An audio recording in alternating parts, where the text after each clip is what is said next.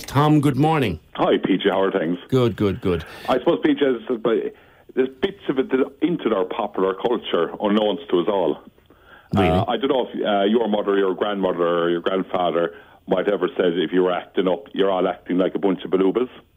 Yeah.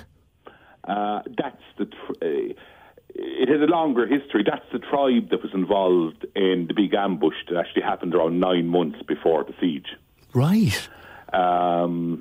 My late father-in-law served in the Congo, and I remember him talking about the balubas. There were, and the pygmies were just beside him, actually, geographically.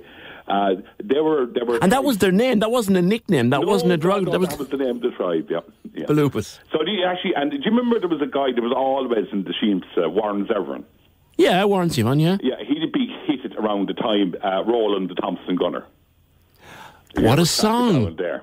Yeah. That's all about the other side, actually, the side of the mercenaries that fought at the time. Back in the old days of pirate radio, when you could play what you liked whenever you wanted, we used to play a load of Warren Zevon. Yeah, so it actually entered our popular culture unknowns to us. We didn't know where the balubas came from or who were these people. It's a great name. But it was an awful ambush about 9 months before, and where there was 9 Irish troops killed. I remember that. Yeah, and they were killed horrifically with poisoned arrows and darts and axes. And they were shot with curare arrows. Remember that? Yeah. So I suppose on a political level, after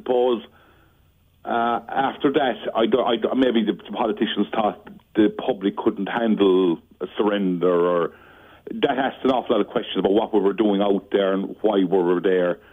And I suppose maybe the political climate was against them. Now, I saw the film this morning, or last night, actually. Yeah. And it would remind me of, that film that's all, but everyone has seen it, the bank holiday, Zulu. Yeah. It would remind you of that in its structure, of a small force surrounded by a much larger one, and an officer getting his men together to hold them together and hold the line. All right. But it actually... Lieutenant Gleeson and the men that were killed in Nyamba at that bridge, again, their reputations were slightly... They were outnumbered. I think there was only 11 of them there. There was 3 survivors of the platoon that went out to look at this bridge. They had to leave their jeeps and they continued on this path, and they were surrounded by... This was the Nyamba 200 or 300 of these balubas. And I think 2 or 3 escaped, survived afterwards, and one body wasn't recovered for about 2.5, 3 years.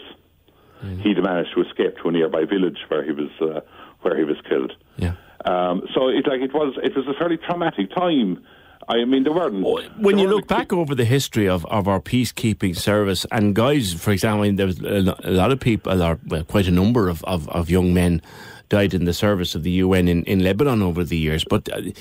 and that's the one we focus on when we talk about the peacekeeping. But the Congo was a brutal place. I often remember meeting lads in Dublin in the late 80s and 90s, guys who'd served, and I got to know a few lads from Kilkenny who I met their fathers in who'd served as well. And they didn't talk about it. It was a lot of these guys had never been in planes. That's right. And they went out with Irish, they were with boots and woolen clothes and the bull's wool.